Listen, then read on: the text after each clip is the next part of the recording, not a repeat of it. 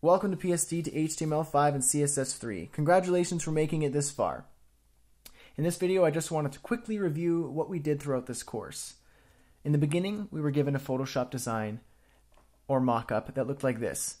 And our goal was to turn it into a living and breathing HTML5 and CSS3 website. So after splitting out the images and the assets, we started coding our HTML. And we incorporated some pretty cool and important HTML5 elements such as header, nav, section, aside, and footer. We then moved on to our CSS.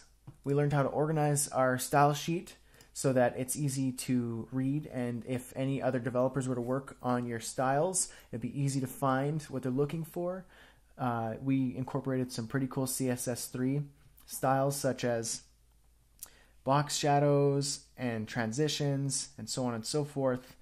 And then we validated our HTML and CSS. We learned the importance of validation, when it's good to have and when it's really not that big of a deal. And in the end, we got this really beautiful, semantic, valid HTML5 and CSS3 website, which I think is pretty great. So congratulations again for coming this far. If this was your first website, I'm so happy that you chose this course, and I hope that it inspired you to want to continue to learn more about web design and development and HTML5, CSS3, and even more web development languages.